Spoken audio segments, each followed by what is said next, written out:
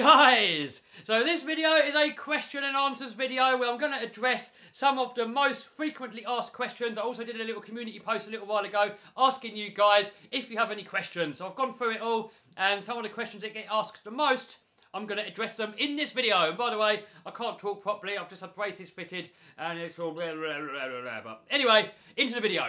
And by the way, if you have any questions you want to ask, leave them in the comments down below, and in the next question and answers video, I might address them. So one of the most popular questions that come up all the time is, when will the monster truck be finished? So guys, I've just ordered all the parts to finish this build. They're being built as we speak, and once they're all done, they're going to be shipped over here to the UK. I'm getting everything from America. We're getting the axles, the engine, the shocks, everything. And there's going to be a full build series of this truck on this channel, and then we're going to plan to do some monster truck shows with it over here in the UK. When I get my new backyard, we're going to have a monster truck track in the back garden, and then my ultimate dream is to take it to America, do Monster Jam, and hopefully one day get invited to the World Finals. That's my biggest dream ever. And here's a quick mock-up of what roughly it's going to look like. This is actually the Titan monster truck, and I photoshopped it red and stuck a couple of graphics on there. So if anybody's got some better graphics to put on there, show them to me and they might go on there. I've had a lot of people asking about stickers, and I've actually got a link down below. If you click on the merch store link, there's a link down below where you can get stickers, you can get hoodies, t-shirts, all that kind of stuff, and I will be adding more stickers. There's only a few on there at the moment, and I will be adding more hopefully this week if I get time. So Elite Recovery says, why do you speak in dollars when you're from the UK? So if we have a look at where all my viewers come from, as you can see, the majority of my viewers come from the USA, and also the whole world knows what a US dollar is. Here in the UK, you know, as you can see, there's only 8.8% of viewers are from UK. The rest of the world probably don't really know what a pound is. Another one of the most commonly asked questions is, when will the Project 200 mile an hour RC car be ready? Guys, soon. I've got the batteries on the way. That's what I've been waiting for. I've got all the other bits to build it. I've got some new tyres coming for the high-speed runs. The main reason what's holding us back is the bad British weather at the moment. It's winter here. The roads are wet. It's cold. Come the summer, guys. Hopefully we're going to get this thing finished. And hopefully within the next couple of weeks, we should have it enough so that it drives and we can test it. And then, you know, come the summer, then we can take it out and give it some proper serious attempts. Sam Overton says, can you really make 100 grand a year selling on eBay? Yes, you absolutely can. I'm not saying you will, but it is definitely possible. You know, when you want to get to a certain goal, it takes dedication, it takes learning, and then it takes hard work and smart work to get to your goal. So it's absolutely possible. I've got many people in my eBay courses making a ton of cash, making thousands every month. I've even had a testimonial earlier on today with a guy making, you know, guy on the course who made around about $40,000 worth of sales in 1 week, just in 7 days. And about 50% of that is in profit. Casey says, why do you like remote control stuff? Not being mean, just wondering. I just love RCs. I've always loved RCs ever since I was a kid. My granddad originally bought me a Nico RC car, and that's kind of where the bug started. And then I got my first hobby grade RC car, which was a Tamiya Manta Ray, when I was around about 10 years old. And then it kind of all escalated from there. And then I sort of fell into the YouTube game, doing more RC cars. You know, the other thing is, you know, my main passion is actually real cars, you know, real monster trucks, proper cars, Land Rovers, Lambos, classic cars, all that sort of stuff. But the trouble is, it's a lot more difficult to make content. RC cars are easy. You can buy a whole load of RC cars for the same price as just one normal car. You can get a whole load of different content out there. It's a lot easier wrenching on them. You know, when you're wrenching on a real car, you're laying on your back, you're lifting all this heavy stuff, you're getting greasy. You know, working on an RC car compared to that is easy. And you guys seem to like watching it. So, you know, I love RC cars, so why not make RC car videos? So a lot of people here asking about not wearing masks, and is there no lockdown in my area, and you're a fool for not wearing masks, and blah, blah, blah, blah, blah. Well, the thing is, here in the UK, you do not need to wear masks outdoors. Also, a lot of the videos, they were filmed when it wasn't lockdown. So, you know, I've got videos that were filmed months ago, and, you know, I'm releasing them now. You know, I kind of planned ahead, so I've got a load of videos in the bank. Also, you're allowed to go out to work. You're allowed to go out for work purposes. YouTube is part of my business. I pay taxes on all my YouTube earnings. So YouTube is a job. It's a business. So that permits me to go out and film and make videos because it's for work purposes. And I'll see people complaining, saying, rah, rah, rah, but it's not essential, blah, blah, blah, blah, blah. Well, look at it this way. You know, you're allowed to go out and exercise, you're allowed to go to the shops, and some people take full advantage of that, and they're exercising all the time, they're out everywhere, they're all over the place, they're going to work, they're going on public transport, they're mixing with people on the trains, the undergrounds, the buses, and then they're going to the shops every day on top of that, and then there's me that doesn't do any of that, and every now and then goes out with an RC car in the middle of nowhere, fully legally, not causing any harm, yet there's still some people that want to cause a stink. Do you know what? Think what you like, I don't care, I'm going to carry on. The dude says, not dirt cheap. I guess if you're rich, come on, clickbait. Prices are all relative. So when I say something like this is dirt cheap, compared to this, it is dirt cheap. You know, just like a Rolls Royce. You know, $50,000 for a Rolls Royce maybe isn't cheap to you. But in the grand scheme of things, it's a cheap Rolls Royce. So Mark asks, how do you find products to sell on eBay that aren't already too cheap? I think he's trying to get at. The thing is, obviously you want to buy products as cheap as you possibly can, and you want to sell them on at a profit. But you don't want to be the cheapest. If you're selling the cheapest possible, then you're not going to really make any money because you're competing with everybody else and you're just going to go cheaper. The next guy goes cheaper, he goes cheaper, you go cheaper. In the end, you're going to be selling it cheaper than cost and you're probably going to make a big loss. The idea is to sell better than your competition and then you can sell for more money, and that's the key at making money on eBay. Make the best listings, do everything the best you can. In my course, I found 11 things that you have to do to get right to make your listing sell, and then you can sell at a higher price than your competition, and then you can make a ton of cash on eBay. If you're just trying to be the cheapest, you're going to be out of business in no time. So we've got a few people asking for future plans on the Lamborghini and on the Land Rover. So Land Rover, pitch black, so you can't see it out here. Short term, I want to fit a better suspension kit and a roll cage. Long term, I might turn it into something cool, a big Chevy V8 engine in it or something like that, long travel suspension, and turn it into something crazy. But that's not going to be just yet. We've got to find a new property first, have a nice shop, and hopefully then I can have it in the corner somewhere and I can work on it bit by bit. We can turn Andy the Landy into something really cool. As for the Lambo, I'm planning to fit a VF Engineering supercharger in there that's going to put it up to about 850 horsepower. Maybe lower the suspension a little bit. And also really tempted to wrap it like something really standy-outy. I don't know, I quite like this colour. But then this sort of colour here would look really cool too. I'll get a ton of comments with people saying they get these fake ads popping up on my YouTube channel, and they see it all over Facebook, on TikTok, on Instagram, all over the place. And basically, they're stealing my videos and other people's videos as well, like RC Sparks and CCXRC. They're stealing our videos and they're turning them into an ad.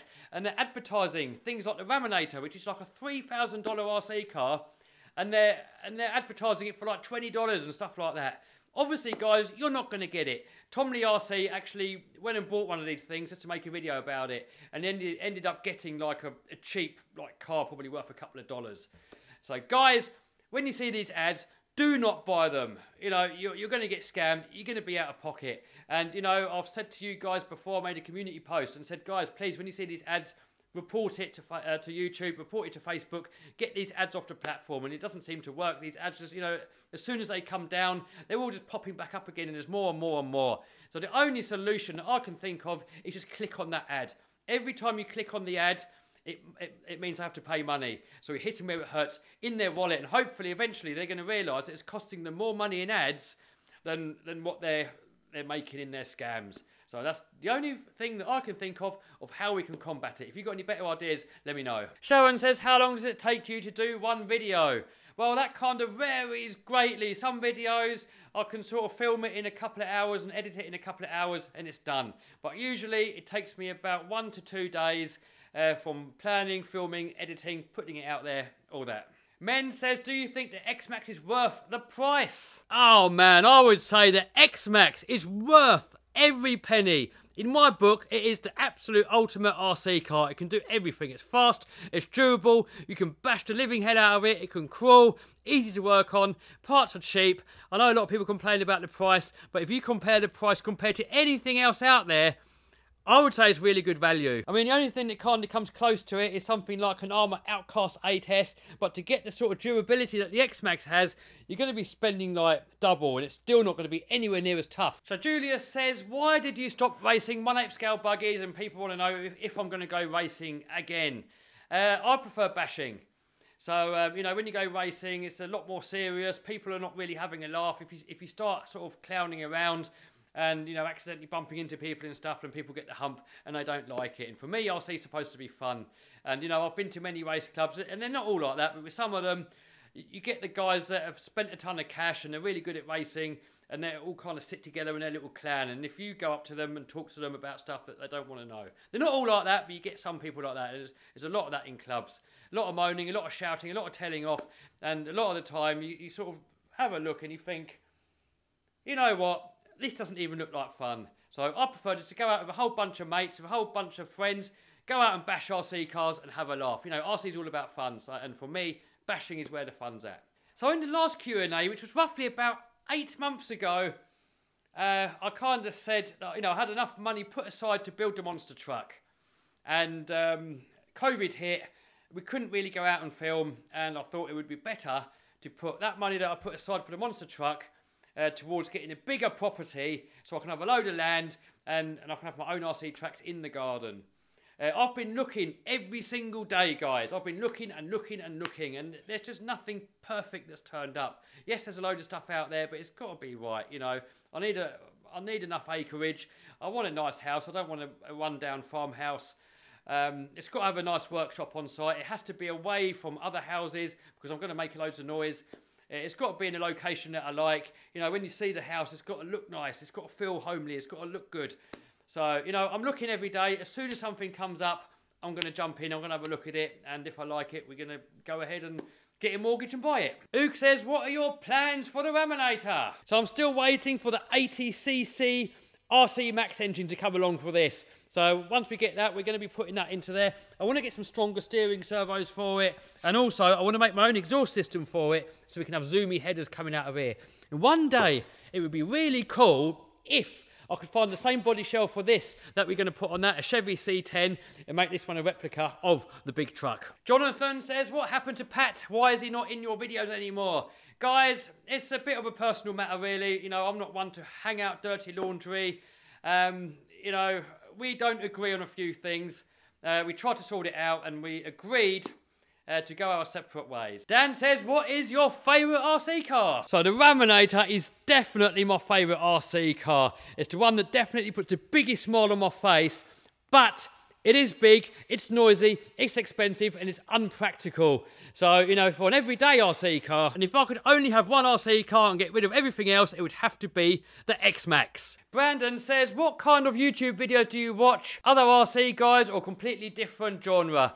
I do watch a few RC videos, you know, if it's about a product that I like, if it's maybe a product that I want to buy myself, I might watch them, but usually I'll just watch business-related videos. You know, I'm always one for learning. I've got all my books here in the background. I try and talk to as many different sort of business people as I possibly can, and, you know, at the same time, in my downtime when I'm watching YouTube, that is mainly sort of business stuff that I watch. You know, how to grow YouTube channel, how to grow your eBay, how to run businesses, all that sort of stuff. Personal development, personal growth, blah, blah, blah, all that kind of stuff. Basically, anything that's going to be beneficial to my business. Nitro Mike says, what are your future plans to expand and freshen up the channel? I believe a lot of RC YouTubers, including myself, will eventually hit the point where you and the audience have seen and done it all. I used to kind of think that, but you've got to kind of remember, like, you know, yes, if you have only a couple of RC cars, every video is going to probably be the same. But, you know, you might lose a few viewers, but then where you lose a few, you kind of gain new ones. And for the new viewers that you get, it's all fresh and new content. And, you know, what I do, I like to do every video different if I can. So different products, different cars, different unboxings, different styles, different locations.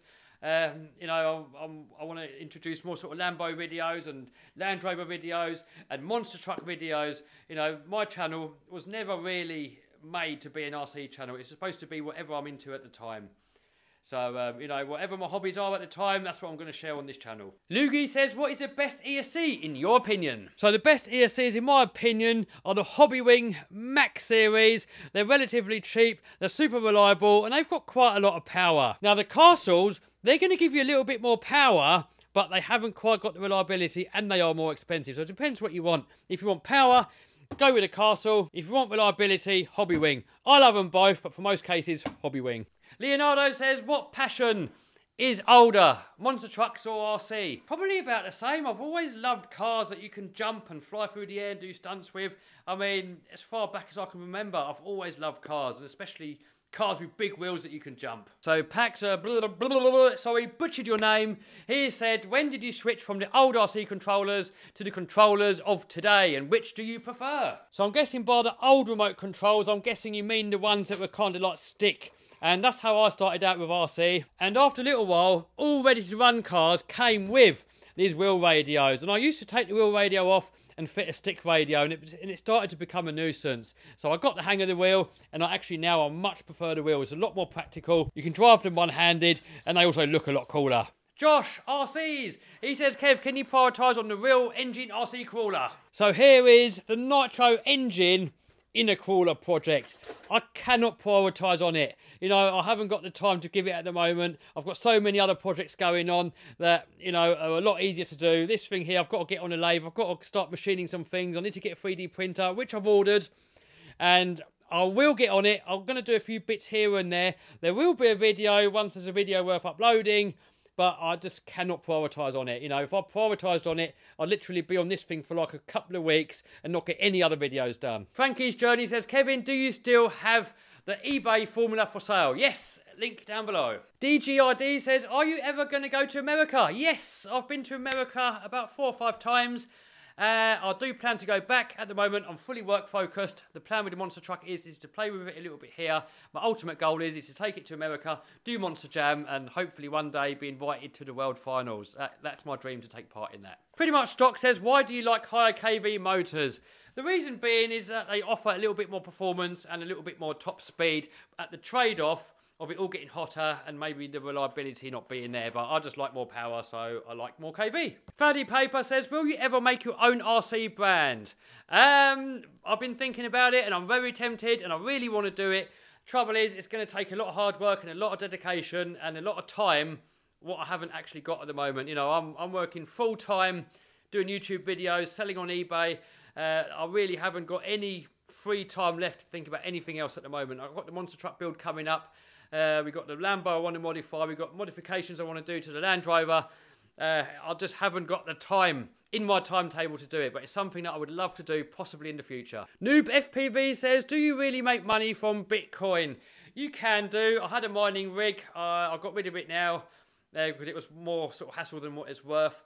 And of course you can make money with Bitcoin. You know, the easiest way to make money with Bitcoin is to buy when it's low and sell it when it's high. And obviously it's a bit of a gamble, it's a bit of a guessing game. You've got to guess where the bottom is and you've got to guess where the top is. Armour Only Fan says, I'm a fanboy.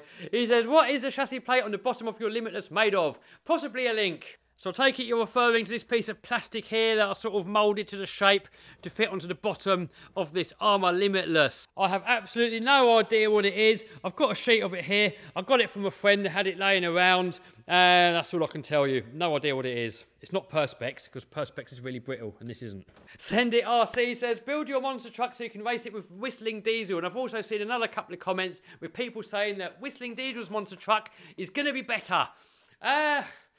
Better is a very subjective term. It's all different and it depends what purpose you're going to use it for. My monster truck is going to be a competition truck with loads of horsepower and crazy durables. You can jump it 40, 50 foot in the air. You can backflip it. You can roll it over. You can crash it. And you can just pull it out and take it to the next event and just keep fixing it up again. Whistling Diesel's one is not a competition truck. It's going to obviously be bigger and a lot heavier.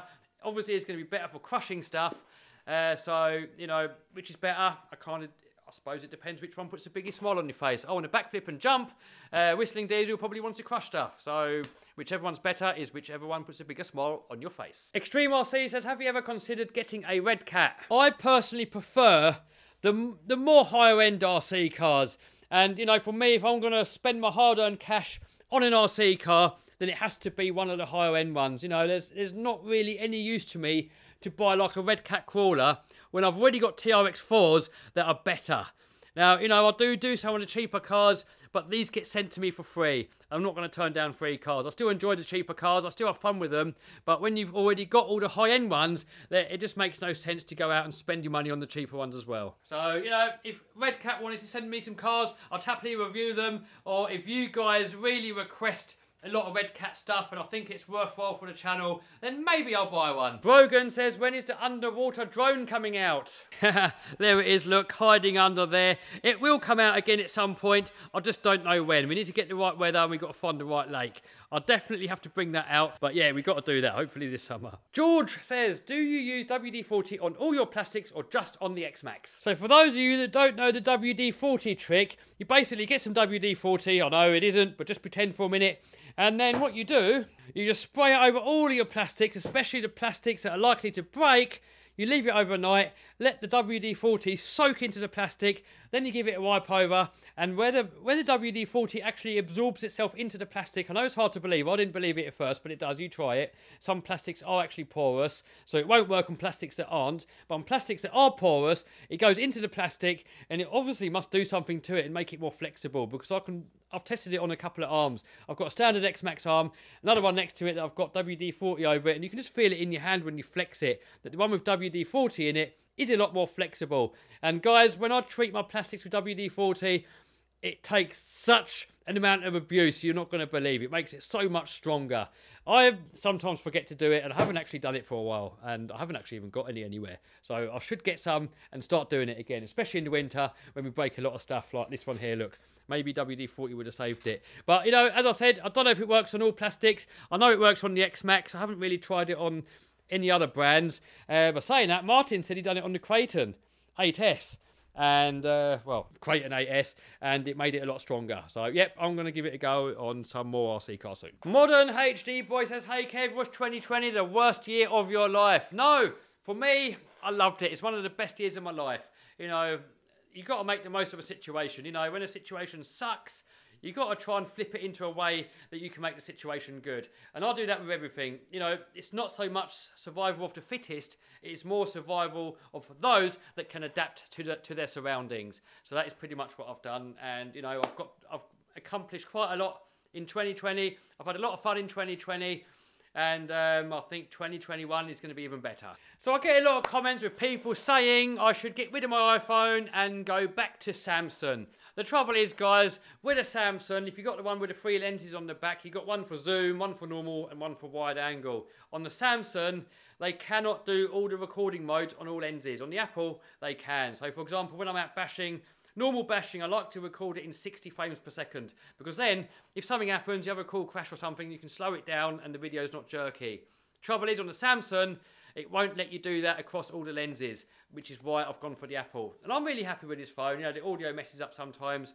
But for the most part, I'm really happy with it. I'm not an Apple fanboy. I'm not a Samsung fanboy. I get whatever product does what it has to do, whatever suits my needs. So if Tonka Toy come out with a phone that does a better camera than this, then I will get a Tonka Toy one. And a lot of people say, why don't you just get a dedicated camera? I've got a dedicated camera. It's the one that I'm filming on here. Trouble is, it's too big, it's too clunky, it's too heavy, and it's just too big to take out. You know, when I film RC cars, I clip the phone onto the controller, and to put a proper camera on there, it's not really possible. Molindo ZM blah blah butchered your name says, when more vids on Overgear. So Overgear is a gaming channel that I made on the first lockdown. The idea was is that when we can't go out and play, I can still make YouTube videos. Trouble is, I'm not really a gamer. It's not my passion. You know, I might turn the Xbox on once in a blue moon, have a quick little session on it, but it's definitely not a passion. It's not something that I do regularly. And, you know, I'd rather make videos based around something what I'm passionate about, like RC cars, real cars, monster trucks, all that kind of stuff. But with that said, Jake Billing, who is an English YouTuber, and he's really good at computers, he's building me a new editing PC with all the bells and whistles. So once I get that computer, we're still waiting for parts. It should be here in a couple of months, I'm hoping. Then I'm going to take the editing PC that I've got here home, and I'm going to have a new computer here to edit on. And then when I'm at home, because, you know, I'm done here working. Oh, sorry, microphone. I'm done here working. I go home, you know, and if I've got a couple of hours at home where I'm not doing anything, I can fire up the computer, do a little bit of gaming on there, upload it onto YouTube, and if you guys like it, then great, and if you don't, then whatever. But anyway, there's a link to that gaming channel down below. It's called Overgear. Tom Lee RC says, have you got an off switch? Yes, see you later, bat. Oh, by the way, click on one of these videos here, and I'll see you over there in a minute, bat.